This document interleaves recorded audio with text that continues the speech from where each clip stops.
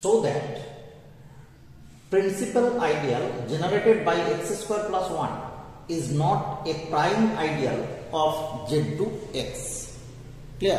Z to x means the polynomial whose all coefficients are in modulo 2. That is, the coefficient are only 0 and 1. Clear? 0 plus and 1 plus.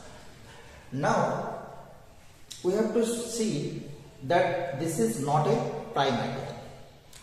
We notice that x plus 1 whole square and this is equal to x square plus 2x plus 1, and since this is 2x, so x square plus this is 0x, because 2 plus this is equal to 0 plus mod 2, okay, plus 1, and this is x square plus 1, and this belongs to principal ideal generated by x square plus 1. Clear?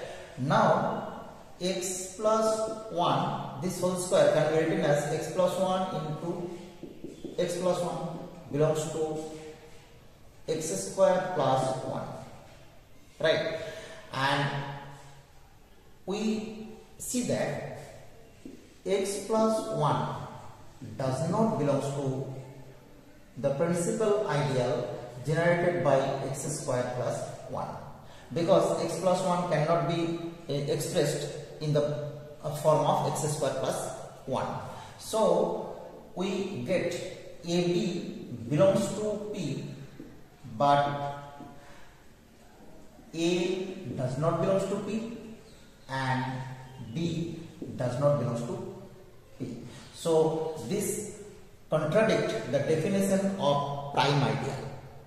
Okay, so we see that this is not the prime ideal of z to x.